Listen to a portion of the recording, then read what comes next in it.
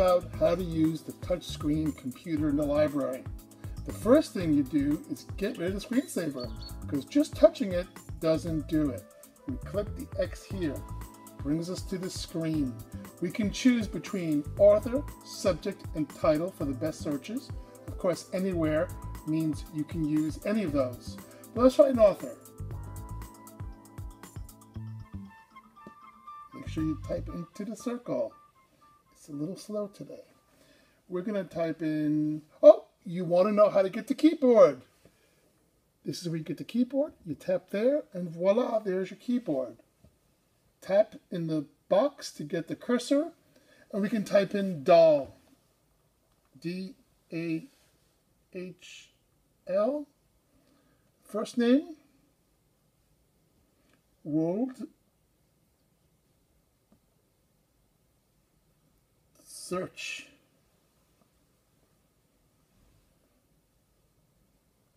Aha. We can remove the keyboard so we can see better. And here are some books by Roald Dahl. Green indicates it's on the shelf.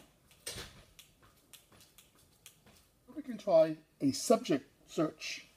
I click on subject. And we get the keyboard. Tap in the box to get the cursor. And let's try dinosaurs.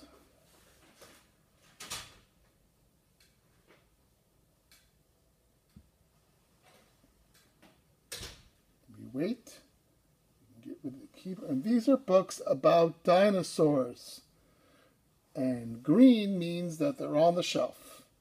Notice they're all about $5.60. So you could run to the shelf and grab several about dinosaurs, if that's what you're interested in. Now let's try searching a title. I'll try a secondary title.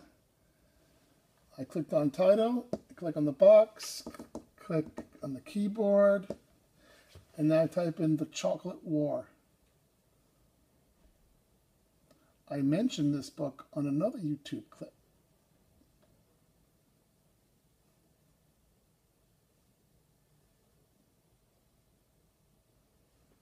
Okay, I click search. Thinking.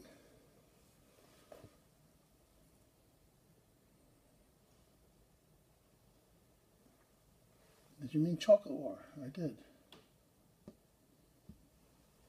Here we are.